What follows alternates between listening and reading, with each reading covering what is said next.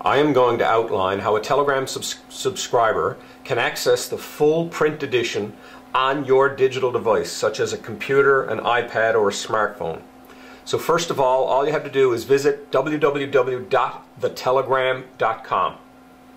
When you get there, in the services box right here, scroll down and click on subscribe to the Telegram. On the next page, what you will see, click on the link, click here to activate your account.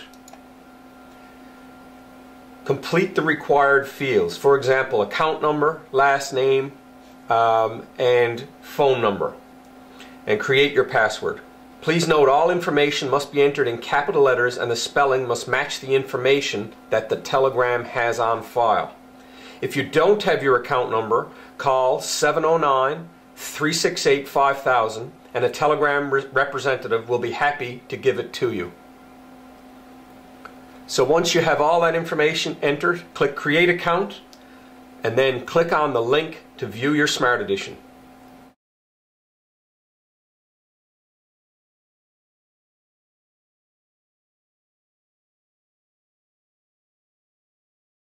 The first thing you would do is go into your App Store.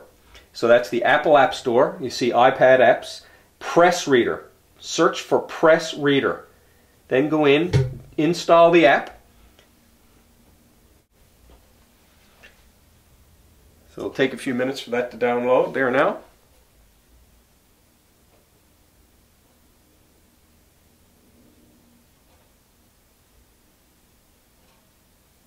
So there you have it. You have Press Reader installed, the app. Then you'll come in, you'll get a screen like this. Once you have your username and password, you just go in here, authorize an account. So I'm going to authorize my account.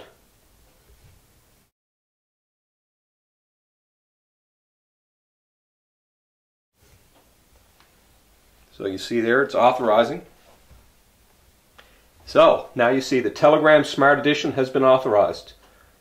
Next thing you do is go back to the store and instead of going to pressdisplay.com, go to the Telegram Smart Edition.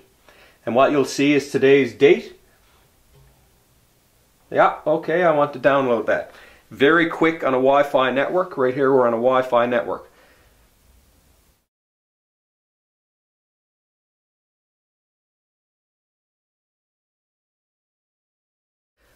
So you see it downloading here now on the Wi-Fi network. And that's stored onto the hard drive of the iPad.